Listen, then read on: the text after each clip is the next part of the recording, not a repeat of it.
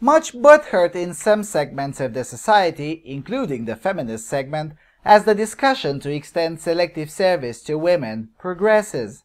You see, once you start talking about equal responsibilities, that's when you become Satan, because heaven forbid women start earning their privileges. Let's explore.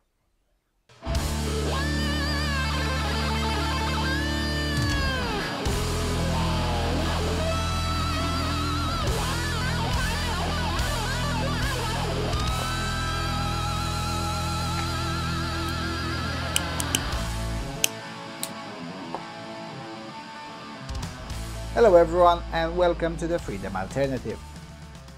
Several leaders in the strongest military in the world have started seriously pushing for what was coming for years now, the extension of the registration for selective service to the privileged half of the population. Now, for those of you who may not know, in the United States, unlike let's say Finland or Greece, the question of compulsory military service is not on the agenda. People are not forced to serve in the military and haven't been for over 40 years, since 1973 to be more precise.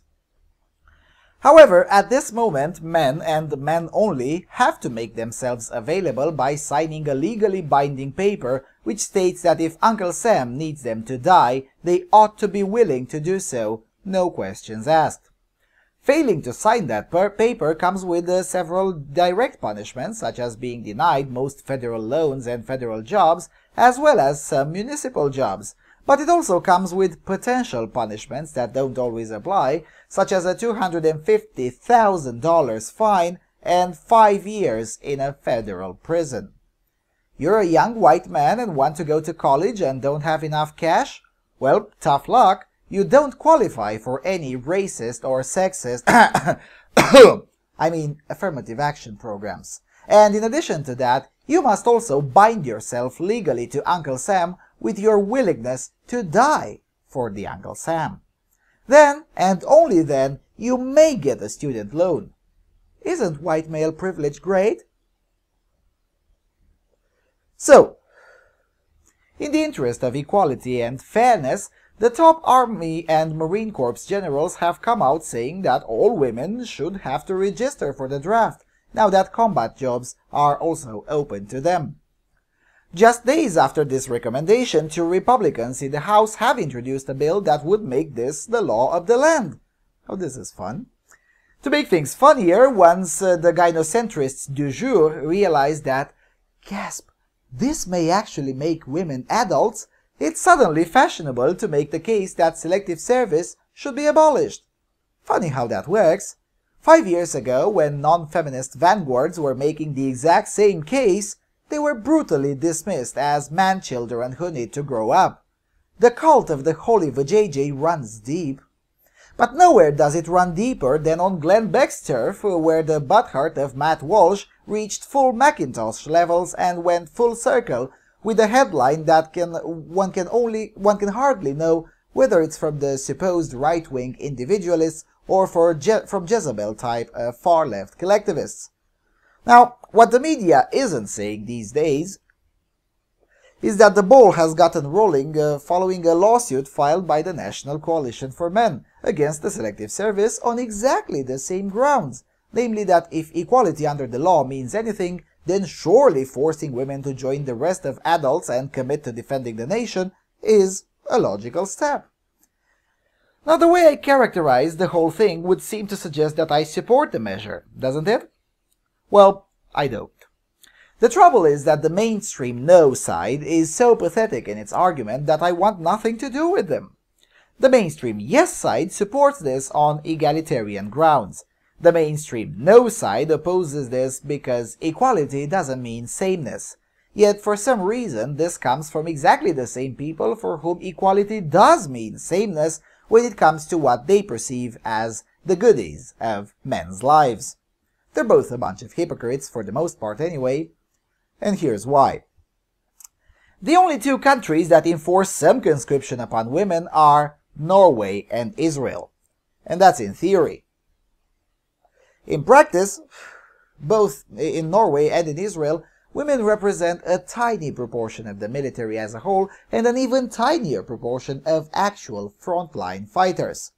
I think it was Bad Pop who dug up the numbers some time ago, and in Israel women were something like 3% of the military as a whole and a bit under 1% of actual fighters. My Israeli friends, including those who served or still do serve for the IDF, confirmed to me what I was already suspecting.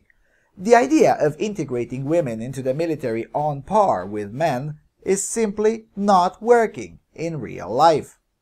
Sure, there is the occasional badass woman, but as a rule, women simply aren't cut for this job to the same extent as men are.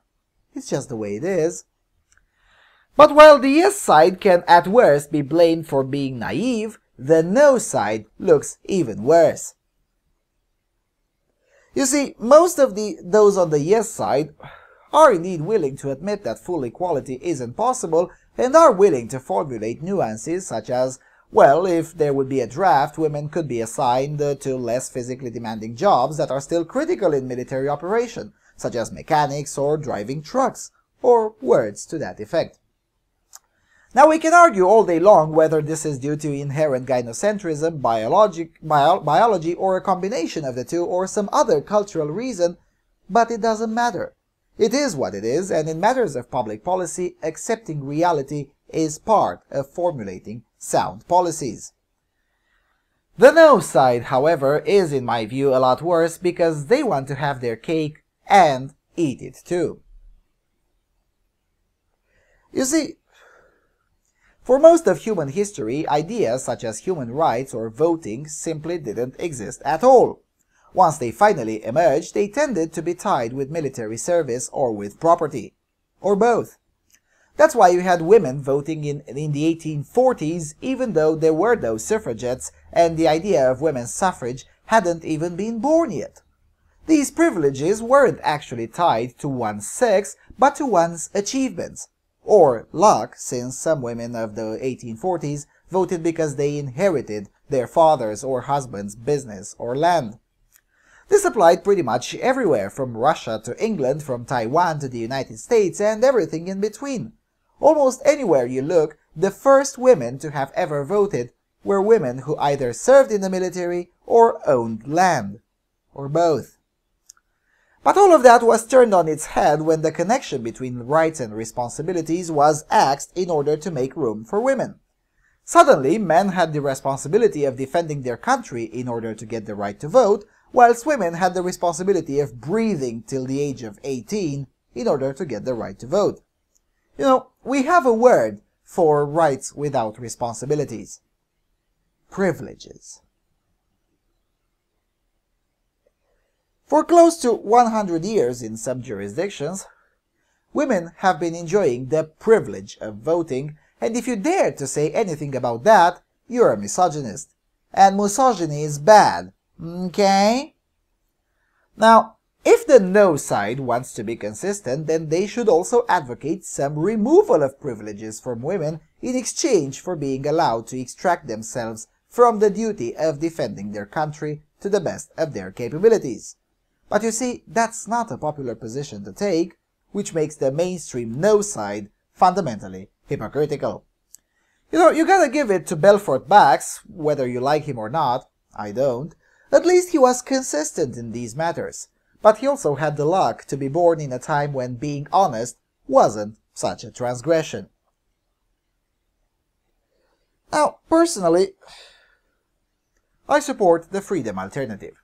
I think the whole bureaucracy of selective service should be abolished, and I believe that not just out of principle, but also as a matter of practicality. Now, the US's Internal Revenue Service already has much more extensive and up-to-date databases than the Selective Service has. So if Uncle Sam wants a list of available potential soldiers, that list can be queried from there, both on the male and the female half of the population. Also, since having a car and a driver's license is pretty much a must in the US, as opposed to Europe, such a list could also reasonably be queried from the DMV's database. No need for another bloated bureaucracy. The money saved from abolishing this bureaucracy could be used to cover some of the recent increases in military spending, for instance. or given back to the taxpayers through a well-deserved tax cut. Either options would be a better use of tax dollars than maintaining this thing. At the end of the day, we have to remember that the situation doesn't necessarily become better if an application of a law or principle is equal. If the law or the principle itself is faulty, then an equal application makes it equally bad for everyone and does little to improve the lot of those affected. Now, on a broader note, the topic of conscription and military service won't go away anytime soon, because even though the nature of war has somehow changed, war is and will always be with us. Now sure, it would be nice if there were no more wars, just like it would be nice if we could all have a yacht and a house on the beach of Miami. But the real world doesn't work that way. Nevertheless, I contend that volunteer armies are superior to armies made up of conscripts, and for as long as those are possible, and they are, this model should be preferred to the draft-oriented model. And with that being said, thank you all for watching, and I'll see you around on Freedom Alternative.